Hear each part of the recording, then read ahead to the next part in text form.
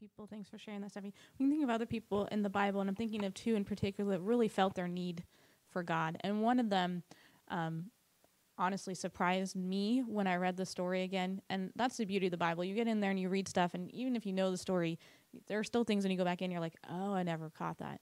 And it was Jacob. So in Genesis, when we did that study a while back as a church, Jacob really came to the forefront in terms of a man of faith, because I for some reason always kind of just had him stuck as like this guy that deceived his brother and had a really messed up family life with tons of kids.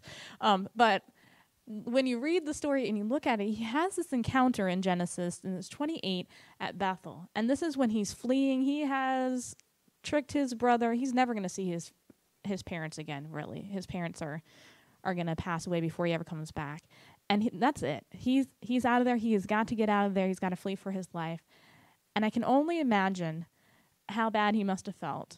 And he's sleeping on a rock, which might have been normal, but probably isn't very comfortable. I just can't imagine it would be comfortable, no matter where you are, that a rock would be great for a pillow. But he has a rock for a pillow. I mean, talk about a guy that doesn't have very much of anything at this point. Doesn't even have a pillow. And he's there, and he has this dream. And God is showing him this ladder, right? And the angel's going up and down, and we know, having read the story yourself, that ladder represents Jesus. And how beautiful that is.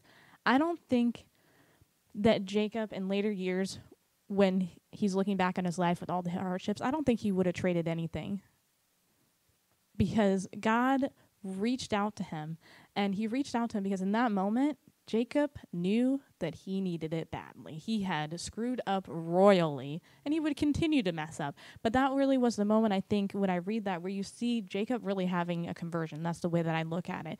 And God reaching out to him saying, yeah, you are messed up in it. You are poor in spirit.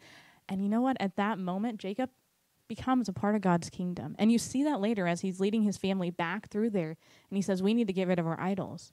We need to do these different things. He's not perfect, but because he was willing to say, I need you, God, in my life, basically, God was able to dwell with him.